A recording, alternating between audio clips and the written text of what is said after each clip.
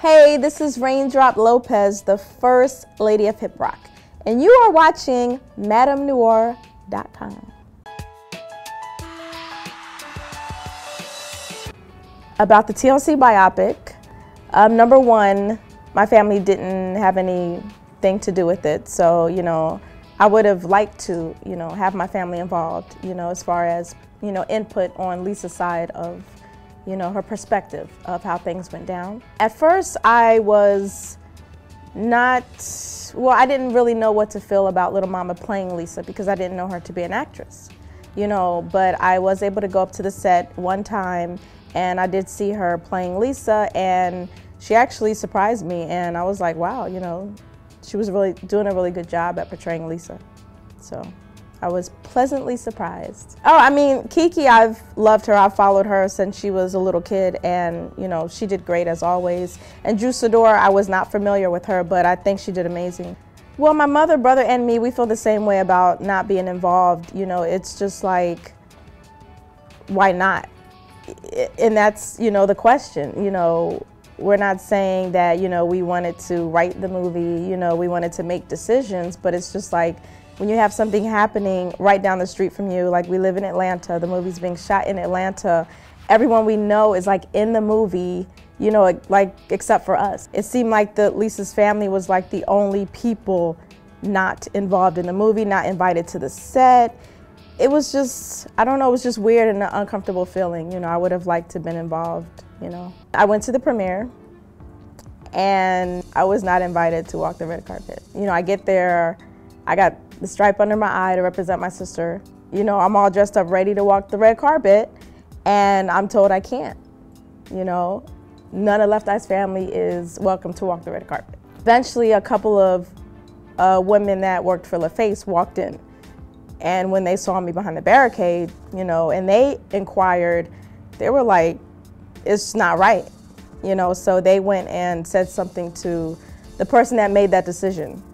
And then a couple minutes later, they came and let me on the red carpet after like an hour and a half. I saw her inside. I saw them. Chilli didn't have a conversation. Me and T.I. had a short conversation. She was just asking me what I felt about the movie, because my family had a private pre-screening. And so, it wasn't really the time to really talk about how I really felt. I just told her it was okay, but there were, some scenes here and there, that I felt, didn't show Lisa's true side. It's a movie. It's never going to be 100% accurate. And I know this, my family knows this, It's not like, oh, well, no, she didn't say that, she didn't say that. It wasn't about that. It's about a person's character. One thing, they were doing the creep video. And in the creep video, they have Lisa putting black tape over her mouth because she can't get her way, okay? Now, she did put black tape over her mouth, but it wasn't because she couldn't get her way. It was because she didn't believe in the message behind the creep video. She didn't believe in telling people to cheat on their mates. So it's like little stuff like that. Truthfully, me and Lisa didn't really talk business. She talked business with some other people, and I think maybe my brother at times, because he actually worked with one of her first companies called Left Eye Productions. But like, I was never into the business, around the business. Our relationship was just like strictly big sister, little sister. She didn't talk about the business with me. So, when I'm watching the movie and I'm seeing all this stuff with Pebbles, I don't know what happened. Like, I don't really know the inside details if everything is in the movie that really happened. But from what I'm hearing in the media, Pebbles is pretty upset. Everything TMZ printed, I would say about 80% of it was untrue. I made a statement, and I can tell you verbatim what I said, and then I'm sure you read what they put out. They sent an email to my manager at the time asking me what I felt about the Waterfalls song. I had only heard it 2 days before, and I found out about it online.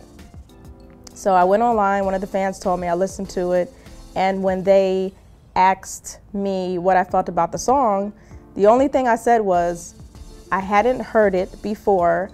I found out about it from a fan online. It would have been nice to been given a heads up, but it's okay if it's for Japan only. That's exactly what I said. So like, everything they put out, it was just a lie. My mom didn't even say anything. She didn't even hear the song, to say she was mad or upset. Only thing I said about my mother was she didn't hear the song, you know, so all that was fabricated. I think they were looking for a story, and I think they knew what they wanted the story to be, and whatever I said, they just took it and made their story. It wasn't resolved because everyone believes what TMZ said, including the girls, T and Chilli, the manager and everything. They believe what TMZ put out, you know, even though I said I didn't say that. So, I mean, that's unfortunate, but, you know, it's good to go to the source and, you know, find out exactly what, you know, I said. So. I mean, Tion's family, her uncle is married to my mom, so she's pretty much my cousin. I mean, I look at her like my sister, period, you know. Regardless of what goes down with TLC, our relationship from the beginning has always been like my big sister. You know what I mean? Chilli, the relationship is more distant. Like, even when they were together, we didn't really talk much, so that relationship is more distant. But Tion, you know, I'll always look at her like she's my sister, whether we're talking or not, so. That's another thing, Lisa didn't adopt a daughter. She was going to. It was a girl she met when she was in the diversion center after burning down the house, and the girl had a daughter. So when Lisa got out, she pretty much took the daughter under her wing, as well as her mom, and she had plans to adopt her. She never did, you know, but, you know, the girl lived with her at times, her mom lived with her at times, so, you know, it was a back and forth situation. But it was pretty much, quote, like her adopted daughter, but she never adopted her. But her name is Snow, and she's doing fine.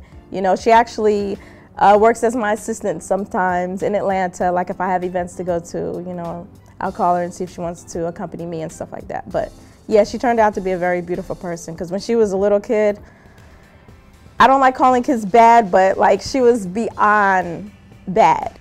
I wouldn't have a problem with a left eye hologram, actually. It's funny because I actually came up with that concept a couple years ago, even before the Tupac hologram, and I was told that it couldn't be done. You know, I think the word I said was like 3D. I didn't know about a hologram, so I was just, you know, talking to the manager saying, there's something they can do, like with maybe like a 3D image of Lisa on stage, and that was years ago, and they were like, no, they can't do that. And then when the Tupac thing came out, I was like, that's like exactly what I was talking about. But I think I would be cool with that. I mean, being there seeing it is another story, because you really don't know how you're gonna react, but the thought of it, you know, I think Lisa would have loved something like that.